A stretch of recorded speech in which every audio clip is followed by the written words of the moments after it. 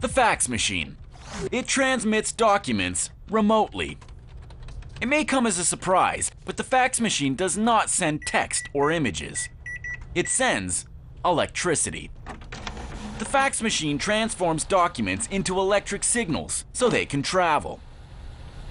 And how exactly does the fax machine transform documents into electricity? Simply by lighting them. Okay, but how does it work? The fax machine, the keypad, the feeder tray, the receiving tray.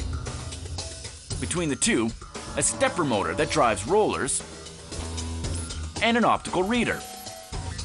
Finally, the wire connecting the fax machine to the outside world, the telephone lines. When a document is inserted into the feeder tray and the number of the destination fax machine is dialed, the document, moved along by rollers, passes over the optical reader.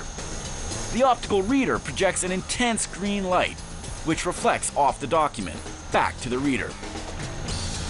The document ends up in the receiving tray.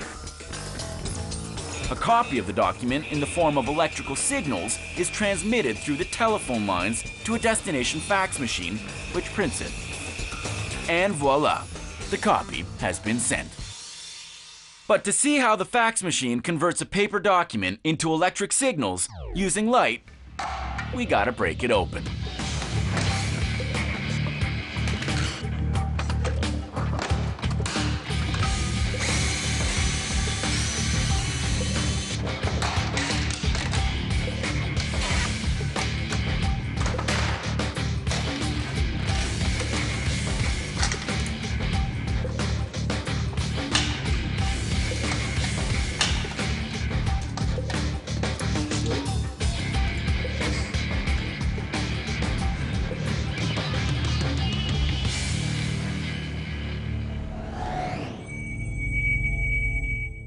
The first step for the fax machine is to get the document to the optical reader. A stepper motor drives the rollers, which moves the paper along.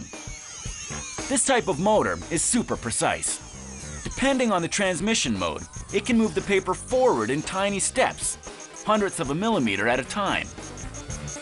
That's important because the optical reader analyzes the document line by line. 28 light-emitting diodes, or LEDs, are positioned along the length of the optical reader. Their job, to emit an intense green light, which hits the surface of the paper and is reflected back to the reader. The reflected light is captured by a row of tiny sensors, nearly 2,000 of them. But it's that reflection of light that's the key to the operation of the fax machine. The LEDs produce a monochromatic green light. That means it only has one wavelength. In short, it's an extremely pure green light. When the green light hits a perfectly black surface, that surface absorbs all the light, and nothing reflects back to the sensors. When the green light hits a colored surface, the paler the color, the more light reflected back. The darker the color, the less light reflected back. Pure colored light makes it possible to evaluate exactly how bright that surface is, no matter what color it is. And that's the sensor's job. These sensors are made of semiconducting materials. They have the rather remarkable ability to transform light into electricity. The more light a sensor receives, the more electricity it produces. That's how each dot along the document's surface is transformed into electric current. Low voltage if the dot is dark, higher voltage if the dot is paler. And voila! These variations in current are now the electrical representation of the original document. Once processed by the fax machine, these electric signals are sent through the phone lines to the destination fax machine. The fax machine. To send a document remotely, it lights it up using a pure colored light, and transforms the reflection of that light into electric current that can be sent and received in an instant. Brilliant.